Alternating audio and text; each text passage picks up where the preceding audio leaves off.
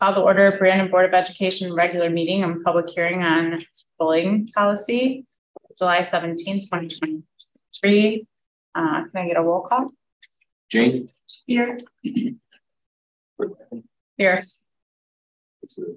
Come Herb? Here. Kim? Here. Hillary? Here.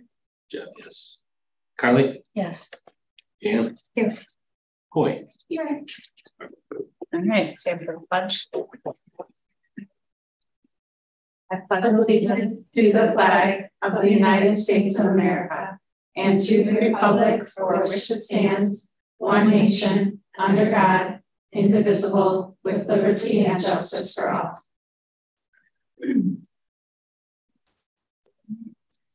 First is the superintendent report. All right. Good evening, everybody. Although there are no students here, there are a lot of people on our grounds. It's like an ant farm over at RV right now. We've had a lot of work, a lot of progress is happening with our bond projects for the summer. I've invited Brian to come to the board meeting this evening and provide an update of all the construction projects across the district that are in progress. So Brian, I turn it over to you, please. Good evening. Hard to believe half the summer's already gone. No, don't say that. Yeah, no, it's not starting. Okay, half the summer's left. Very good. Glass, empty full glass thing.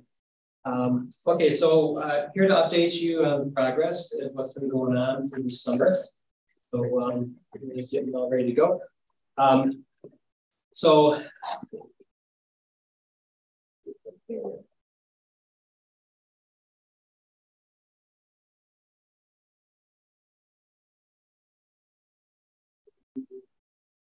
Moving forward, Moving forward for you.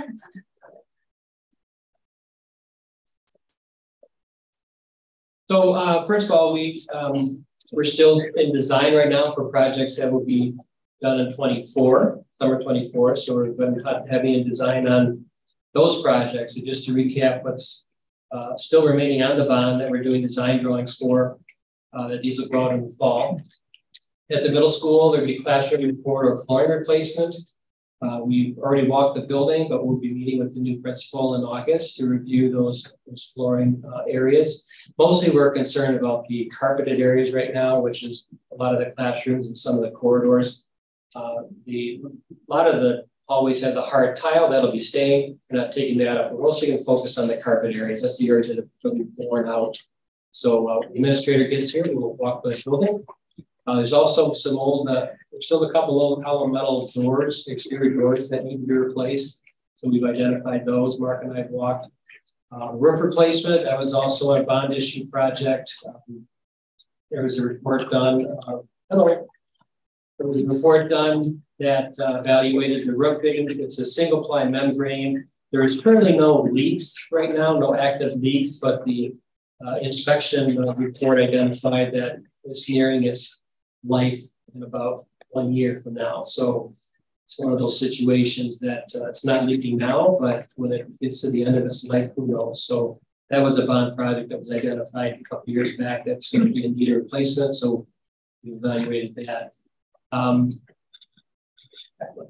The other thing is the mechanical rooftop compressors are slated to be replaced. We've looked at that, Mark and I, with the mechanical engineers. They've gone up into the penthouse and they're going to prepare a couple of options for you to present to you in August.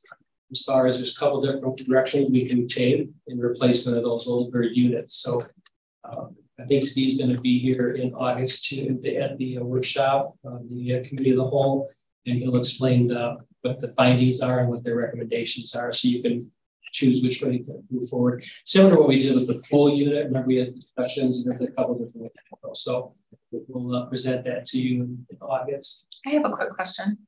Was this the middle school roof we had talked about? Maybe it wouldn't need a, so it does for sure need a full replacement. Yeah. Okay. Yeah. Unfortunately, it was the report identified areas of life, and the longest life it was done. The report was done in 2018.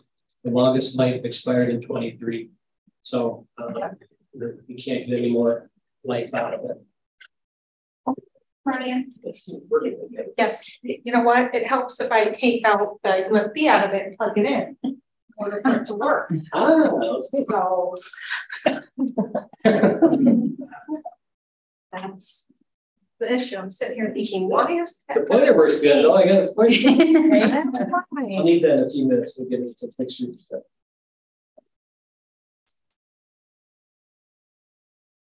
Okay, so next one, high school. Again, there's some exterior doors that are the older metal style, mostly around the pool area. We're replacing those with aluminum. The pool scoreboard and timing system, we bid that out last year, but we did not have any bids received. So I'm going to put that back out for bids and make sure that we get proper coverage on those bids. And then the metal roof replacement. We held off purposely on that to make sure we got the dehumidification unit on order first. We don't want to replace the roof until we get that unit up. So that will happen in summer 20 as well. We'll go back with the similar type of a metal roof, but we have to do a total tear off all the way down to the deck because that roof system, the insulation and the wood composition was compromised because of when we did not have the humidity barrier and the dehumidification. For parking lot work, the two projects that will be going out for bids for 24, obviously the Harvey Swanson new design that we've talked about, and also Goodman Drive, the connecting drive between the high school and the middle school. Those will be the two projects that will be going out for bids. Preliminary drawings have been given to Rich for estimating to make sure we're on track. I'd like to do that to see if he tests the waters basically with them, make sure that we're on budget. So he's got those drawings in hand. Unfortunately, he's not off this week. He went to the Bahamas. Now, don't you go to the Bahamas in like December and January? I don't know why he's going into but he's in the Bahamas. Yeah. So again, those projects I just mentioned, we're targeting for going out in October to bring those in and get those awarded prior to Christmas. That'll get us on track for the summer 24 construction season. Okay, construction update. So this is where we get a little exciting. So at the high school, we've got the screen wall. This is the screen wall for the new pool unit that's being built. You've probably seen that driving around there. Foundations in for the unit, and they're finishing up the wall. They probably got another 2 weeks to go before they totally finish that wall. So we wanted to get as much done as we could this summer. Next summer, they'll lift it up with a crane, drop it over the wall, and then that will be the big pool thing. The pool will be shut down for quite a bit next year while we do the duct work and the new unit, and then the roof system. We have to scrape the deck and paint it. It's going to be a lot of work inside the pool next summer. So these again are just pictures of them with progress. This picture on the right is the new toilet room that's going downstairs by the Performing Arts Center for the students to use. They've already cut the floor. They've got the underground sanitary in for the new toilet room. So that's in progress as well. Out in the back, in case you know, if you've gone by the shop area here, we removed that concrete, and the problem was the rain was coming off of the metal roof there, just causing severe problem. You see the deterioration of the masonry, and over time, this is actually a steel channel that rusted out over time. So we cut that channel about 2 feet up and then welded a new steel channel onto it. When they're done with the brick work out front at the screen wall, they'll move back here. And they'll be replacing about 28 inches of this wall all the way down with new brick. You can see it's if you go out there, it's terrible. It's even worse in the picture. But they'll be replacing all of that with new brick. This is the new underground line for the rainwater. So when we're going to put a new gutter and attach it to the top up here, which will catch the rainwater, it'll take it to a downspout. Downspout will take it directly to these guys. There's 5 of them. You kind of see 1, 2, 3. So there's 5 downspouts along the wall. That pipe was underground and tied into a catch basin. So we'll take as much water as we can directly into the sewer rather than having it fly off of there and damage the concrete, damage the wall. So that's well underway now. Like I said, we're just waiting for the mason to come over and do this thing. And then there's another picture of the screen wall for the pool unit. Middle school, they've got the underground electrical in. This is the trench that goes out to the ball field. We've got the underground electrical is completed. The dugouts and so forth are coming in a couple of weeks. So they're going to wait about another week before they start doing any mobilization out on the ball field till the dugouts and the press box come, because those are prefabricated units. They actually lift them off of the truck with a crane. They'll set them in place, do the fencing around that. So you didn't want to jump the gun and get too far going in case they had to make adjustments.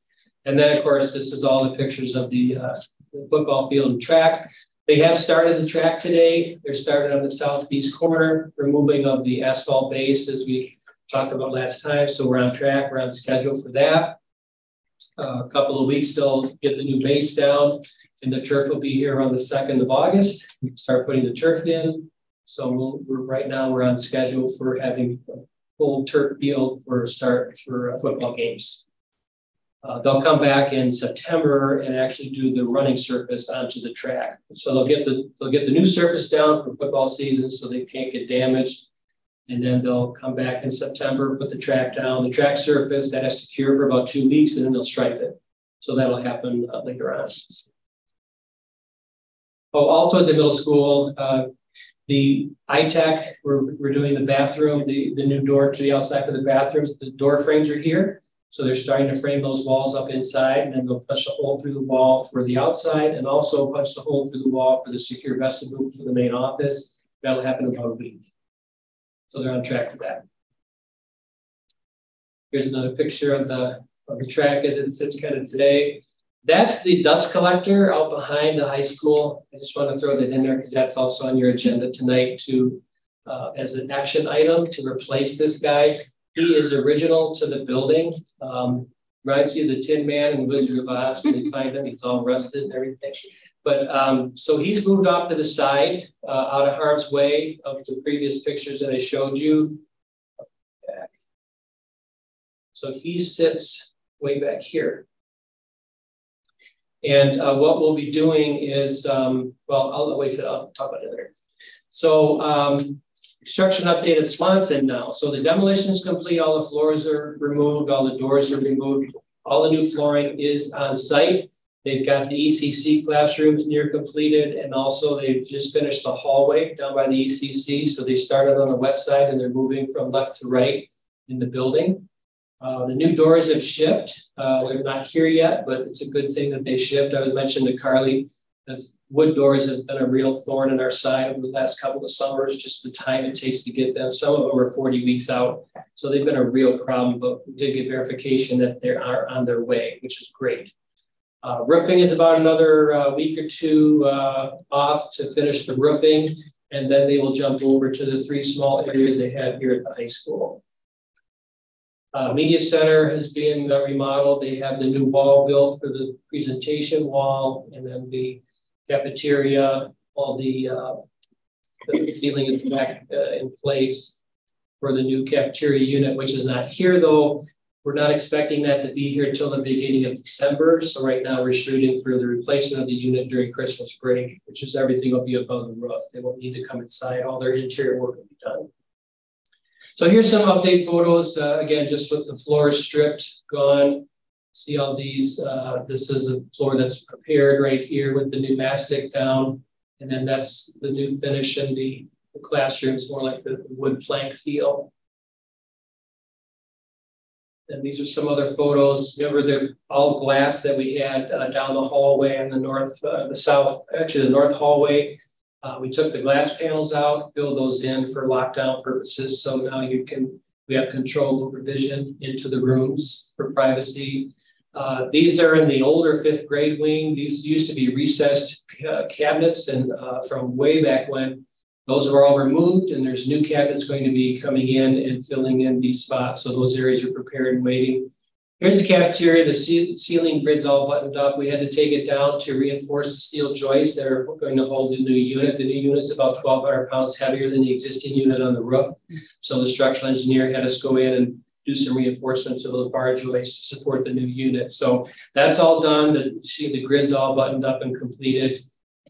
That's the new wall that was stud framed in the media center. This used to be, it's standing in this vantage point was the office over here, and then there was another single little room over there. So we flew all that out. We gained that floor space for presentation and group discussion area for the children. So this wall will be drywall. It's actually drywall today, and they already had the first sanding done. That'll be floor to ceiling marker board paint. It's full height and wall to wall. So kids can just go up there and collaborate and do projects right on the wall.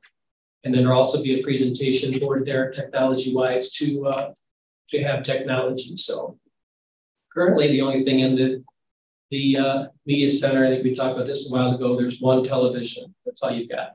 So now you'll have full technology capability to access the internet and do projects in that room. So that's very exciting. Some more vantage points. This is some of the painting going on. This is the ECC wing. These are all these walls right now are that baby blue. So you can see they're painting over. And there's the old lavender hallway. It's almost gone now. They're getting rid of that lavender hallway. Again, this is the main drag. The lockers will be painted as well. There's a color, it'll be a light gray, correspond with the color scheme. They're just not painted yet. They'll do that after the floor is done. And then this is a typical classroom getting ready for the floor. There's more of a close-up shot of the wood floor in the early childhood. One thing that happened, the demolition contractor that came in to remove the flooring, he's got like a little tractor. It's got like a snow shovel in the front. And they went crazy. They went nuts. And the reason I'm showing this picture is because right here, they did some damage. They were just not very cautious in some areas. So they did damage some of the cubbies. Those will be replaced. We already had a discussion with them at their expense. And they damaged some door frames. Some of the door frames were nicked up. So Rich and Larry were very upset because the guy was actually working without a supervisor. He just showed up and just went crazy. They also removed a room that they weren't supposed to even touch. They took the carpet and the tile out. So you're going to get a free room there. But so anyway, after they got control of the guy, he did a better job. But so anyway, we'll do some repairs. And these are the semi trucks that are out in the gravel lot by the football field there. You've probably seen that. That's where all the furniture is right now from the elementary school. It's in a holding pattern. We're still on schedule around the 21st of August to get the furniture start being delivered here. There's 2 different installing companies. There's 4 different manufacturers coming starting the week of August 21st. There's over 2,000 pieces of new furniture and file cabinets and everything that's coming into the elementary school. We're holding on to all this furniture because chances are we're going to be missing something or something's going to come damaged or whatever. So after they move everything in, they assemble it, put it in place where it's supposed to go. We'll do an inventory. If we're missing a desk, missing a chair, we'll go into the semi truck, get stuff temporarily just to start school, make sure everybody's got a desk and a chair, and then work with the vendors. So hopefully I won't have to tell you anything like that. With 2,000 pieces, chances are we're going to have some kind of a hiccup. But we're holding on to everything until the new furniture gets here. And then when we do get the stuff, then they'll just come and hook those guys up and take it away. So that's my update for today. That's all I brought. As you can see, everything's moving pretty fast. There's still a couple of things here. Let's see. We're on schedule again at Swanson. Everything's good. Again, the cafeteria unit was the things. Again, it's supposed to be at the beginning of December, so we'll probably put that in Christmas break. The art room unit, though, that is on its way. That should be fine. We talked about the middle school. They'll be doing the secure vestibule and the toilet area in the back. That'll be done for school. They did complete the pool work underneath for the new piping for the pool mechanical system. That is complete now. What else I got? Again, the gutters will start when they get done with the screen wall. They'll move to the back of the building, do the gutters with the wall repair. Let's Let's see what else here. Roofing is fine. As soon as they're done at Swanson, they'll get over to the high school. And then in baseball, we talked about they'll start in about 2 weeks or so with the fencing and redoing the fields, and then just wait for the dugouts and the press box to get there. They come assembled already. They just lift them off the truck and pop them on. Because they have to put, if you remember, we're also erecting all of that foul ball fencing, the 30-foot high fencing that goes down each of the baselines as well. That'll be one of the last things they'll do after the dugouts are in place. So that'll go through the whole month of August, will be construction of the baseball field. And they did start working the tennis courts too. The nets are down and they're going to start clearing out the cracks. They do have a crack fill to do and a repair, and then they'll put the new topping down. So that'll take a couple of weeks out there for tennis courts, but they do have the courts on the east side are already, the nets are already down, and they're starting to clean out the cracking. Is there any questions I can answer for anybody? I got a few. Now, is all the abatement done? Now they're putting flooring down, all that? Yeah, abatement's done. We did find a couple classrooms on the extreme east side of Swanson that had some asbestos tile underneath. So we had Nova come back. Nova's the consultant and has the ability, and they brought in a contractor over a weekend, and they removed those several classrooms of asbestos tile that was hiding under the carpet. So we did have a few rooms that we did not anticipate, but that is all gone now. We got the clearance letter, so there's going to be no issues down the road. Oh yeah, that's part of their procedure. Once they get done there, they submit to Lansing that everything is clear, because they had the air monitoring system up and all their venting and visqueen and everything was up, and they were doing that procedure. What about inspections? I know the trenches out that's filled in without everything's inspected. Yeah, this is all state inspected. So the Bureau of Construction Codes, every contractor has its own permit, mechanical, electrical, building. And as they do underground for exposed, they have the inspector come out and do visual before they cover up any work. There's no local control. This is all state Bureau of Construction Codes and Fire Marshal.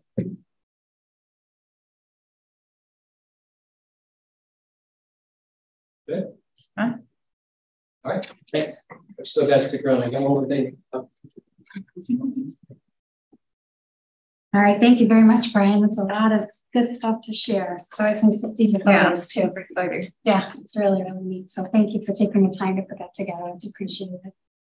I wanted to share that we do have a public hearing during this meeting today.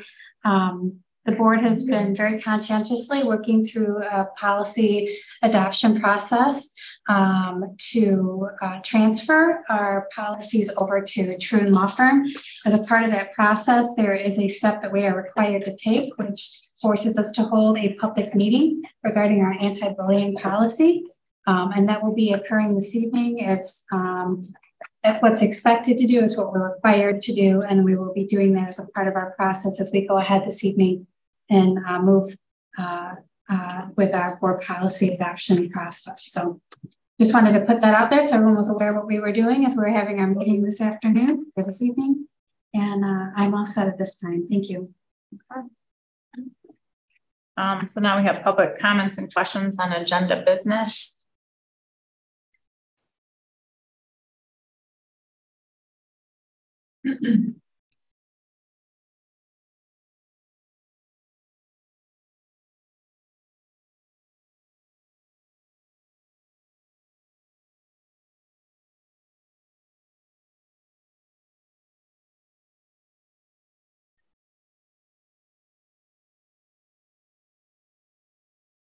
Topic is backpack policy.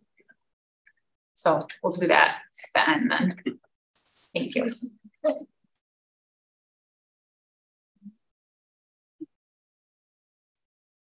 Okay, and then approval of consent agenda. Move the Brandon Board of Education approve the consent agenda as presented. Support. Any discussion? A roll call vote. Jane? Yes. Herb? Yes. Lisa? Yes. Kim? Yes. Hillary? Yes. Rebecca? Yes. All right, finance report. Janzi's. Good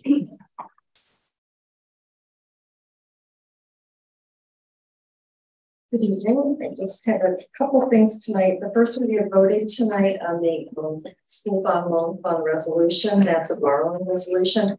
I just wanted to take a minute to explain what that was. We this year have $10.4 million in debt service payments. Our tax levy, we will fall a bit short of that $10.4 million. So we need to borrow a little over $300,000. So this resolution gives me the ability in the spring. We don't borrow in the fall. We've got enough to make our interest payment on our debt. This gives me the ability to fill out the necessary paperwork for Treasury to have these funds deposited into our debt account so that we can make those payments. So that's what the resolution is about tonight. We are on schedule to repay the school bond loan fund in 2032. That's a mandatory year that we must repay. We are on schedule to do that as well. So any questions on the school bond loan fund resolution? The second item I wanted to discuss with you, our school aid, our foundation, state aid package has been signed by the governor. So I wanted to give the board a quick update. That's what this sheet is about. This is estimated funding that we will be receiving. A couple of these items, I'm not sure of all the details, but the first one is our foundation payment, and that can be used for all general operations. And based on the increase of $458 per pupil, which is exactly what we budgeted this year. So it did come true, or come to go along with what we budgeted. We would receive $908,000 more, $908,951. However, and that's a big money, that's a big number. But if we were to lose 50 students, which is that's the number we budgeted, that foundation allowance would then be reduced by 480. So on the right hand there, we would see an increase of 428,000. Not so much, not as big of a number. If we were to lose 75 students, then we would just see an increase of 188,351. Right now we're down a little more than we thought right now, but hopefully we're going to make that up in the next few weeks. So that's why I did add the 75 FTE and tabs on the enrollment. This next one is a new line item categorical. It's called the educator compensation payment. So we're supposed to be receiving $93,588, and that is strictly to pay our teachers. And again, we don't have a lot of details of what that looks like, but it's meant for teacher payment. Next one, enrollment stabilization payment. This one I tried all day to get more information, but it is what it says. Those districts like us, that we've been losing students, so there is money this year for us to receive, and that's a big number, $385,000. The next one, 31A, we always receive 31A, and that is for at-risk students. That's going up $230,000 to $67,000. That's a nice increase. The next one I wanted to, this year we received 31 AA money for mental health. That was a new categorical. And then we separately received our Section 97. I know Jason talked about that money for school safety. Together this year, we received more. Next year, we're slated to receive $450,000. What they've done is they've combined. They got rid of Section 97, but they're saying that you can use 31 AA for school safety. So they combined those two. Right now, it looks like we're going to lose about $53,626 in that categorical. This early literacy instruction, again, this is additional money. I don't have details. They haven't published exactly the details on that, but obviously it's going to have something to do with early literacy. $215,000. Section 41 we always get. And then our special ed foundation is a nice increase of $164,000. The last one here is it's good news. I don't know if you've heard, but there will be a free breakfast and lunch for all students, regardless of income level, just like we had in COVID, and then it went away, and now that's back. So that's good news. So, all in all, good news. We're watching our enrollment because that could hinder our increase a little bit. but these other categoricals will be helpful. So especially as we lose our ESSER funds after this year, we'll be able to use some of like 31A money to help sustain mental health professionals. So that's good news. Any questions on our funding? Thank you. Thank you. All right, over to action items. Approval of human resource report. Move the Brandon Board of Education approve the human resource report as presented. Support. Any discussion? Can I get a roll call vote? Jane, Yes. Herb, Yes. Lisa, Yes. Yes. Hillary, Yes. Rebecca. Yes. Approval of annual school bond loan fund resolution. Move the Brandon Board of Education approve the school bond loan fund resolution as presented. Support. Any discussion? Can I get a roll call vote? Jane, Yes. Herb, Yes. Lisa, Yes. Kim, Yes. Hillary, Yes. Jeff, yes, Rebecca. Yes. Approval of dust collector bid award recommendation. Move the Brandon. Go ahead.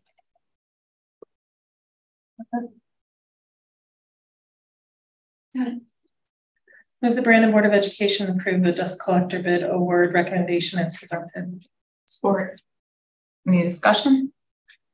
Can I get a roll call vote? Kim, Yes. Lisa, Yes. Herb, Yes. Jane, Yes. Hillary, Yes. Jeff, yes, Rebecca. Yes. Approval of superintendent contract amendment. Move the Brandon Board of Education approve the superintendent contract amendment as presented. Support. Any discussion? Can I get a roll call vote? Jane, Oh, yes. Sorry. Herb, Yes. Lisa, Yes. Kim, Yes. Hillary, Yes. Jeff, yes, Rebecca. Yes. Approval to adopt the resolution to repeal board policies. Move the Brandon Board of Education approve to repeal its existing policies, bylaws, and administrative guidelines with the exception of existing board policy 5517.01, the current bullying policy as presented. Support. Any discussion? Can I get a roll call vote? Jane, Yes. Herb, Yes. Lisa, Yes. Kim, Yes. Hillary, Yes. Jeff, yes, Rebecca. Yes. Approval to adopt the policy manual. Oh, approval to adopt the new policy manual with the exception of policy 5207, anti-bullying as presented. Oh, what? Oh, it doesn't have a move. Because we have to do the public hearing. Right? No, we do have to do So, Oh, item 9. is this just, is F not? Do I have to change that to move to adopt? Sorry. Which one? F. We have. Instead of approval, should it say move? move to Oh, adopt we have the new policy. Yes, yes, Okay, yes. but it's not, it's after that. Move to adopt the new policy. Okay, so sorry. Okay, Yes. so let's go back to F. Okay, approval to adopt the policy manual. With the exception. Move to approve the adoption of the new policy manual with the exception of policy 5207, anti-bullying as presented. Support. Any discussion? Can I get a roll call vote? Jane, Yes. Herb, Yes. Lisa, Yes. Kim, Yes. Hillary, Yes. Rebecca. Yes. At this time, I'd like to engage into the public hearing on proposed policy 5207, anti-bullying. Okay, and now we'll go to action items. Approval to repeal policy 5517.01. Move the Brandon Board of Education approve to repeal existing board policy 5517.01, bullying policy as presented. Support. Any discussion? Can I get a roll call vote? Jane, Yes. Herb, Yes. Lisa, Yes. Kim, Yes. Hillary, Yes. yes, Rebecca, Yes. Approval to adopt policy 5207, anti-bullying. Move the Brandon Board of Education approve to adopt policy 5207, anti-bullying as presented. Support. Any discussion? Can I get a roll call vote? Jane, Yes. Kurt, Yes. Lisa, Yes. Kim, Yes. Hillary, Yes. Rebecca. Yes. Go ahead. I just, as we wrap that up, I just want to thank the board for their commitment. It's been quite a few late nights working on the policy, and it is greatly appreciated. It's actually been a wonderful activity for me as I transition into the superintendency role. So I'm very pleased to have had that opportunity to do that with you. And secondly, I'd like to thank Maria. It's been a tremendous amount of work making the revisions and edits and to ensure that the desires of the board is represented accurately on the paper in which is now in front of you. So Maria, thank you very much for your preparation. It is very much so appreciated. In front of you, you all have a policy binder with all of the policies in which you laid comment, in which we all came to consensus on without changes within there. I do want it to be noted that we are currently working with Board Book to then take these policies and update them and put them online. We anticipate that being completed within the next 30 days. And so by the time school begins, ideally mid-August, 30 days would lead us to mid-August, all this will be updated on Board Book. We're currently engaged in the process as we speak. So administrative guidelines and forms are next. But this was the biggie. So thank you very much for your commitment. It's greatly appreciated. I know it's a lot of work on everybody's part. So well, we appreciate you helping us through that. That was a lot for everyone, and I'm glad it's done. That's good stuff. Yeah, it is. It is. All right, now on to citizens input. We have Brooklyn Carr here to talk to us about backpack policy.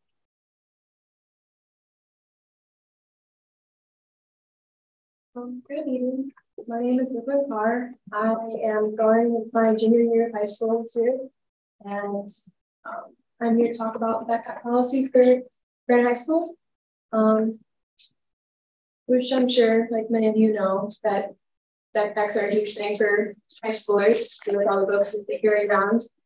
But you're probably wondering, why would a student just come to the board just talk about backpacks? And it all started with an end of the year project that I took with my AP government class, and my teacher coached me up to take it to the board because I was really passionate about it, and so I did. So here I am. So since June 2nd, I took what I've learned from my AP statistics class and my AP government class and combined what I've learned to conduct a survey on 25% of the students and teachers of Brandon High School, which is approximately 150 students and 10 teachers. Provided with this letter that I've given was a survey that I used for each and every student that was surveyed and teachers that were surveyed. To make sure that there was equal representation of the students' opinions, I asked 50 9th, 10th, and 11th graders that were surveyed to fill this out. They were all random. The survey was given out randomly, like I said, in order to avoid voluntary bias. A couple of relevant questions were added to the survey to avoid the bias of people knowing what the actual intent of the survey was. And I conducted this survey by taking a stratified random sample and you guys probably don't know what that is, but in other words, I went into random classrooms and I asked the teacher to hand out a survey to 10 random students, and they would fill it out, and I would get the results back online because it was like a QR code. So yeah, that's how that happened. And resiliency was included in the survey by having the option to choose an answer from strongly agree to strongly disagree. This helped show how passionate students and teachers were about the topics that were asked. And the first question of the survey was backpacks should be in school. And out of 150 students surveyed, 101 students strongly agreed, and 38 agreed with the statement. And out of the 10 teachers surveyed, 3 strongly agreed and 3 agreed with the statement. And this data can be displayed to the right of the text. If you're curious to see the results of the rest of the survey, it's also included. After analyzing all the collected data from the survey, we concluded that majority of not only students but teachers would like to have backpacks back in school and in the classrooms. I have had many teachers tell me personally that they would like to have them back because it would help students more prepared for class and not forgetting their belongings like calculators and pencils and such. This would also help students be more prepared. But I'm here today because I'm not only voicing myself, I'm voicing the rest of the students that I've heard talk about this and the teachers that I've heard talk about this. I've been affected by this backpack policy because, this previous year I was a sophomore in high school. I'm enrolled in the STEM program. I took 2 AP classes and an honors English. So it's a lot of textbooks, a lot of papers that I carry around every single day. A lot of my classes are close to my locker, unfortunately. So with the 5 minutes of passing time we had in between classes, I'm really not able to make it to my locker in there in time without being tardy. With that being said, I carry all my belongings with me all day long, which causes a little bit of strain, but you get stronger. So according to a website called Eagles Call, which is published by and for the students of Valley Middle School STEM, allowing backpacks in classrooms would help prevent students from being tardy and have more workspace on desks and tables, and would prevent teachers from starting class later instead of have to wait for students to come in a little after class. Not only would this benefit the students, but it also benefit the teachers as well.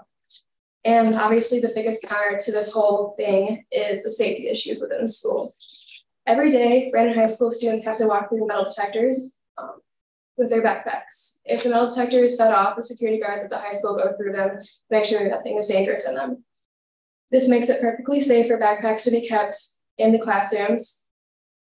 With the metal detectors and security, there should be no reason for students not to be allowed to have to carry their backpacks in the classrooms if there's nothing dangerous in them. I didn't add this part to the letter, but I thought I would add it because I was furthering my research at home because I'm just really passionate about it. But to further my review to this kind of argument, Oklahoma police displayed how textbooks can stop bullets. They demonstrated this by firing multiple rounds at textbooks from close range with a handgun and an AR-15. It took 2 textbooks to stop the bullets from hitting the target with the handgun and 3 textbooks for the AR-15. This shows how backpacks can actually be used to protect students. With me, I know that I carry around a lot of textbooks from class to class. Teachers have put shelves in there so we can keep our textbooks in there, so to make it easier, with the load that we carry around, but not every teacher does that, or do they have a space for it in their classrooms. But therefore, I ask you to take everything that has been provided into consideration and possibly consider bringing backpacks back into the classrooms of Brandon High School. Thank you for your time, guys. Well, thank you. That was thank you for putting this information together for us. Yeah. That was really thorough. We appreciate that. You did a great job. I'm very impressed with the sample and the data. And I think that the data that you provided outside of even backpacks is important for us to consider. So I appreciate that. And I don't know, Rebecca and Carly, I'd like to see us get this added at some point to maybe the next agenda so we can talk about it. All right. Well, thank you. And now adjournment. 7:12. 7:12. Okay. All right.